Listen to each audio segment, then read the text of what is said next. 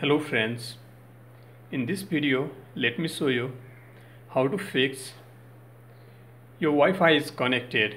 You have access to the internet in your desktop or the laptop, but when you're trying to access a different website in a browser, your browser is not working. Your internet in a browser is not working. Follow the few steps and you can fix it. Very first thing that you need to do, go to the search in your PC and then you're going to type CMD. Give a right click on a CMD and run as an administrator. Select yes if it asks you for the permission, and then here is your command prompt as an administrator. Once you open the command prompt,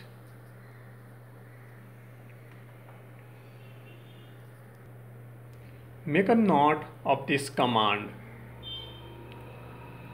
So you can pause the video, watch it in a full screen and make a note of this command.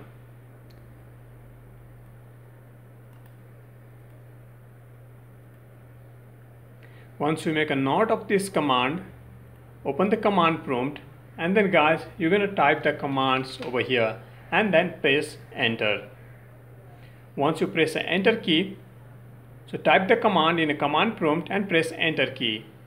Restart your computer and this time the problem should be gone. You must be able to access the internet in your browser. If your Wi-Fi is connected, if your internet is connected. Still the issue is not solved.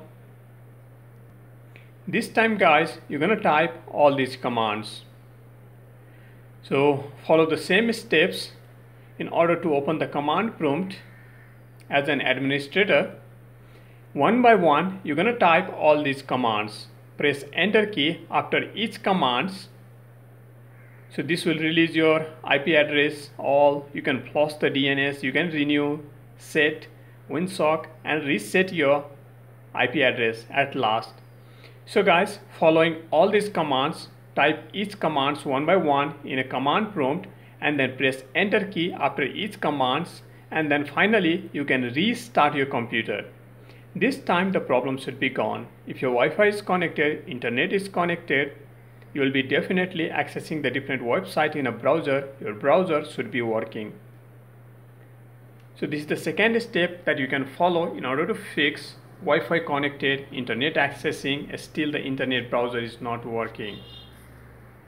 Third step that you can follow, make a note of it.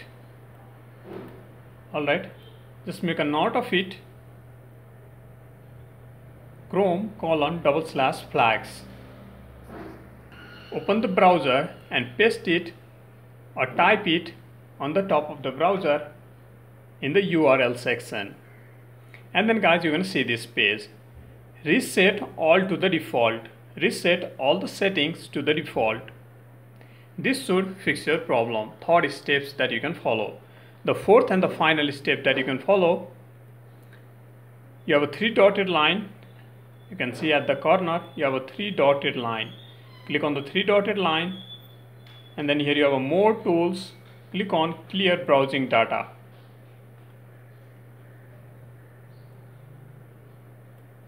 Alright guys, you're going to check all the box over here.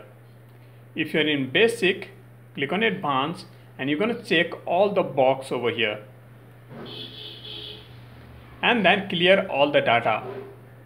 This is the fourth step that you can follow in order to fix the problem.